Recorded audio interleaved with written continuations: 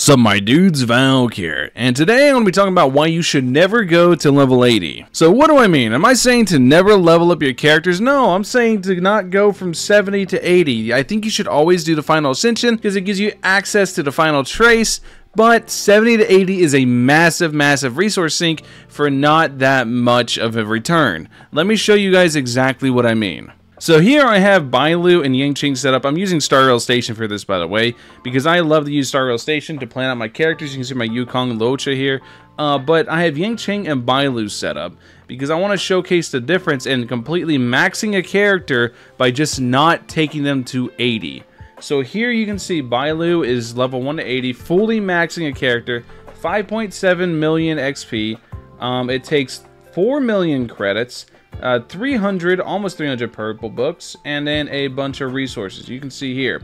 Now, I have Yangqing set up to the exact same amount. The exact same. Literally the exact same. And the only thing I have different on Yangqing is I didn't put him to level 80. So there's a couple traces you can't get because you need to be level 80 to get every trace. But you can see the difference here. The difference in XP is almost half. 3 million versus 5.8 million, and then the credit cost is 3.3 million versus 4 million. Well, 3.9 million, but same thing.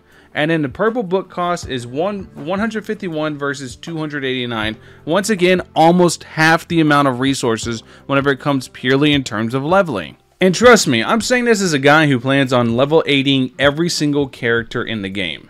You can see every single character I do plan on getting them all level 80 soon enough. Here, you can see here. Everybody is on the way to getting level 80. Everybody's level 70 at least. Arlon's the last one to go.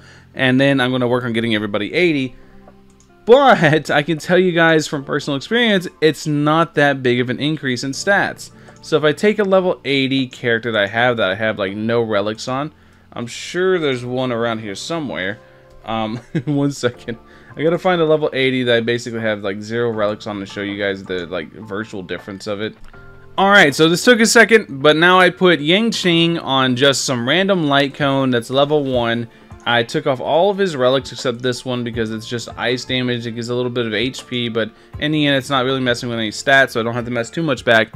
And now I have Gamba Girl here.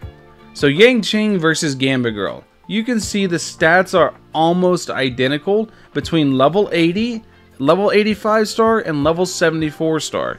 Now, that being said, relics do push this up a lot higher.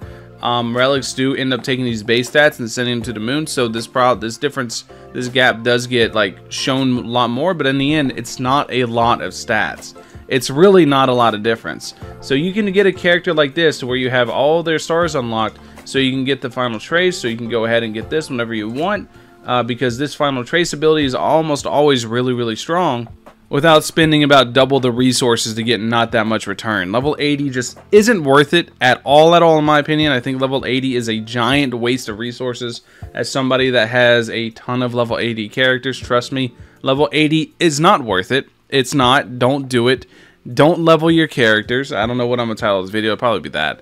But it's just not worth it. Anyways, that's the video. Let me know what you guys think in the comment section below. Do you guys agree with me? Disagree with me? Would you guys level your characters to 80? I don't think you should as somebody that's doing it actively. Let me know what you think. Other than that, thank you guys for watching as always. Hopefully you guys have a wonderful rest of your day. I'll catch you guys in the next one. Peace.